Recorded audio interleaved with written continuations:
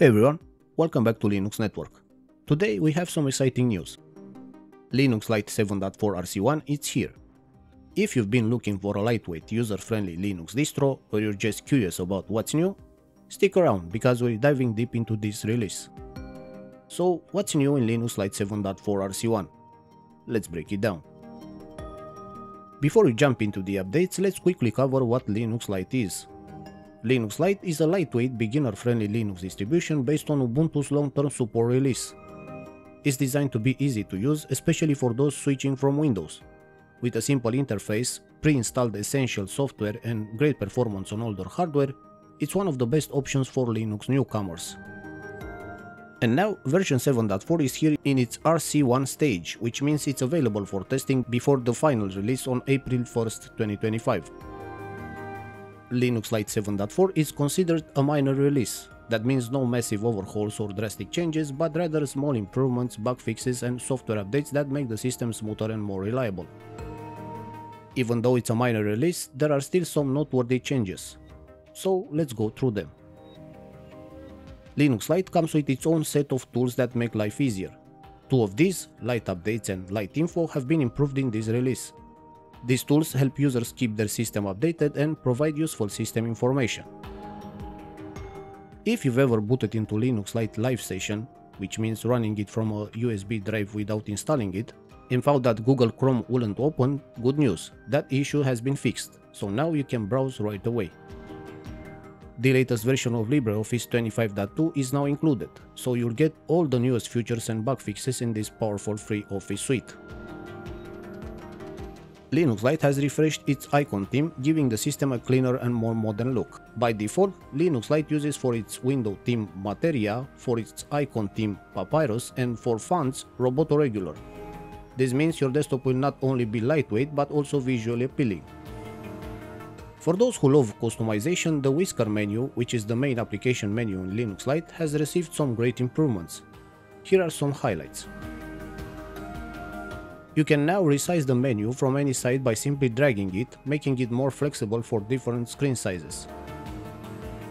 Auto-starting launchers are now supported, which means you can set applications to launch automatically. They've improved keyboard navigation so you can now move through the menu more smoothly. Fixed issues like the menu not centering properly or the search text getting replaced unexpectedly.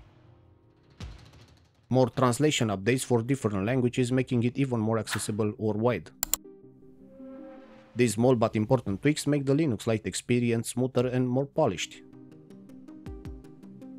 A common issue with Lite upgrade was that it showed some unnecessary syntax errors. These errors didn't actually break anything, but they were annoying to see when running updates in the terminal.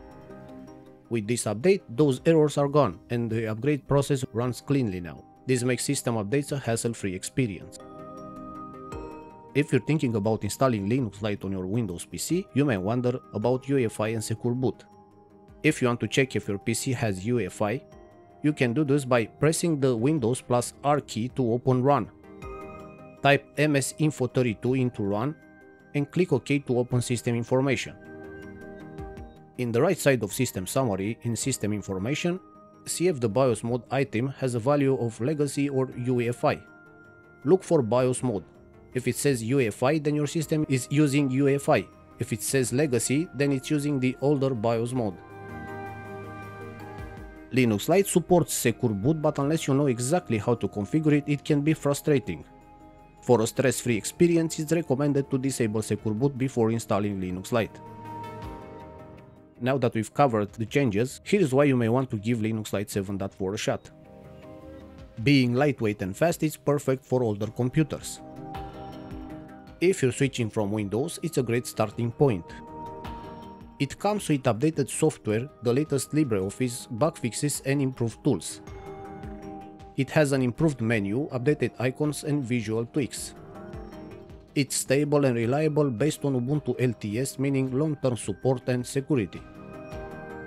If you don't want to test the RC1 version, you can wait for the final release, which is coming April 1st, 2025. So that's everything you need to know about Linux Lite 7.4 RC1. What do you think about this update? Are you excited to try it out? Let me know in the comments. And as always, if you found this video useful, please like, share and subscribe. Thank you for watching, and I'll see you on the next one.